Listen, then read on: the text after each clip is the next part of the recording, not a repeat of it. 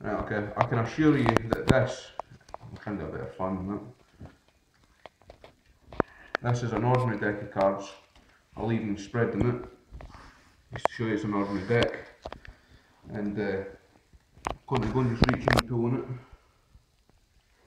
Not on there, right, that's great. You got it? Oh, there's that card in there. So we'll take the card back, I'll take it and I'll place it into the centre of the deck and give or take a card or two. Get it in, get it lost, give the deck a couple of cuts. So 1, 2, quick fan, 3, kind of a quick shuffle. Just like that, and that's enough for me to control your card back to the top. So the Queen of Spades in this matter. Watch, I'll place it over there so everybody can see it. And I'll put the card box on top of it so you can still see it. And I'll take the next card down, I'll take the 8 of clubs. And all I need to do is just give it a little shake over here.